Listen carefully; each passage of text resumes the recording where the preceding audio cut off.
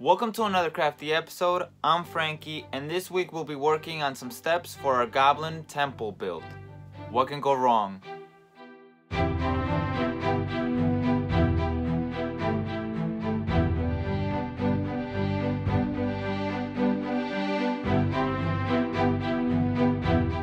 I understand that these builds aren't the most exciting, but I feel like they're essential. I also made a modular, so I'm gonna get a few uses out of them. Not only that, but I made them in such a way that I was able to get about 6 or 5 of them without having to spend too much time on them. I'll also spice things up by showing you some upcoming projects I'm working on, so don't forget to share, like, and subscribe. And to make sure you don't miss out on any of the upcoming projects, hit that bell.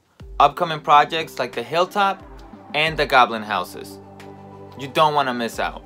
Also, if you'd like to support the channel even further, don't forget to check out the Patreon page, link in the description below. Alright, enough of my face, let's hit the table. Right off the bat, I had to choose the measurements for the steps. I'm using cheap foam board. The one that's paper peels off nice and easy.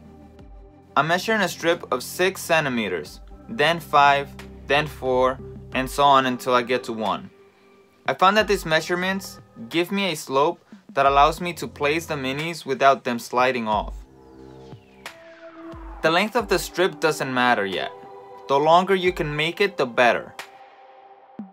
I peeled the paper off the foam with the exception of the last 2. The 5 centimeter and the 6 centimeter. For those, I mark with the blade about halfway, making sure I don't cut the actual foam.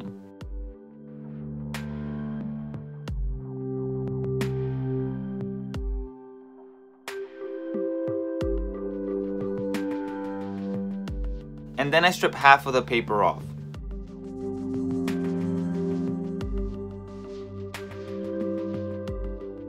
After that, all we have to do is texture the foam. Keep in mind that when you texture the long pieces of foam, you will warp them. That's the reason why we didn't strip the paper off of the first 2 steps. When we glue everything together again, we'll rectify them and straighten them out.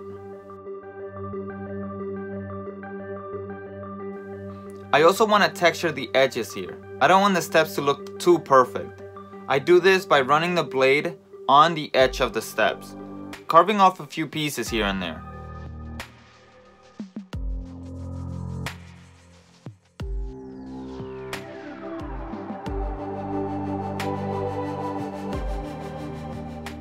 I lay the pieces down in order and start to glue them using hot glue.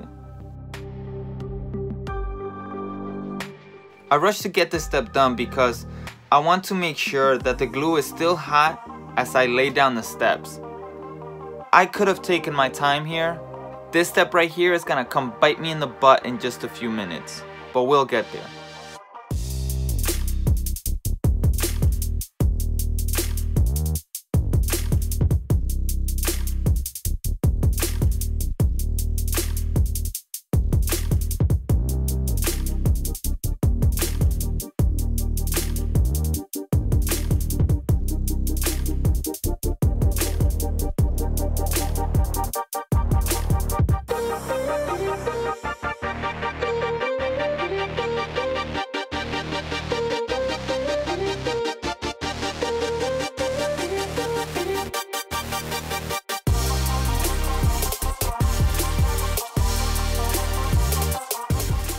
This is where I start to cut the steps at the right measurements.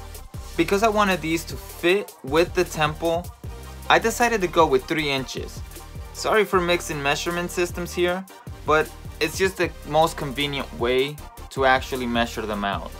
Using centimeters in the first ones and then inches on the second one.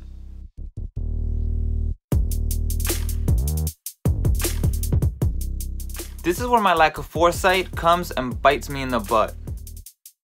I was so worried about putting these together before the hot glue cooled that I forgot an essential step. Making sure that the back of the stairs make a 90-degree angle. Oops. But don't worry, I'll fix that. I measure out another piece of foam and glue it to the back of the steps to make a 90-degree angle. Then I just hot glue it.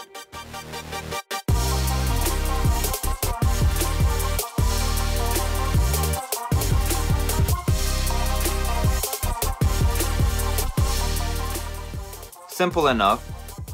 But now I have a huge gap for the last step. I was planning on using a bit of chipped clay to hide the sides of the steps anyways, so I decided to fill the gap with clay as well.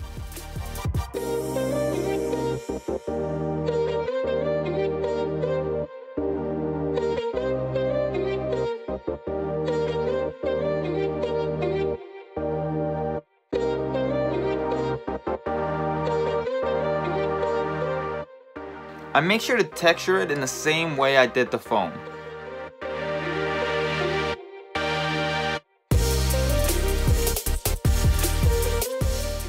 Then I cover it with a healthy amount of PVA glue.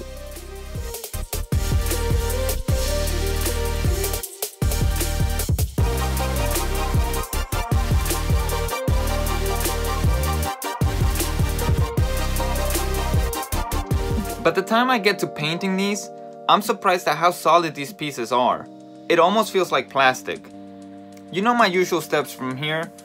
Black Mod Podge mix for primer and do a bit of dry brushing, white underpaint. You can tell from the background that I was working on a few projects at the same time. Check out those videos. The palm trees, the trees. Check out the playlist actually, matter of fact. I apply a nice creamy vanilla white. Make sure to do this with as many layers as it takes to get a good coverage. You don't want the primer to show through your color. That's another reason why I dry brush everything white. It actually intensifies the colors that I'm putting above it.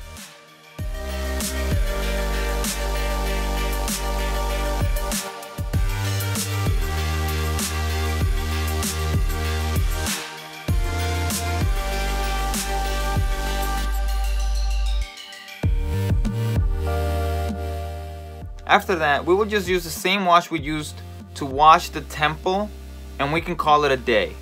Beep boop bop, and we're done.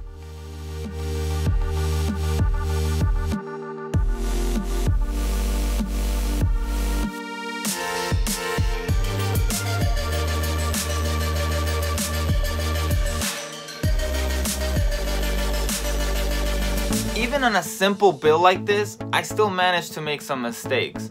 But I didn't let them get me down. I just worked through them. The next step is to come up with the architecture for the goblins. That's gonna be fun. Don't miss out, subscribe, ring that bell, do all that YouTube stuff, comment. I actually do respond to just about everybody. And like Crafts and Mini says, get after that hobby. Peace!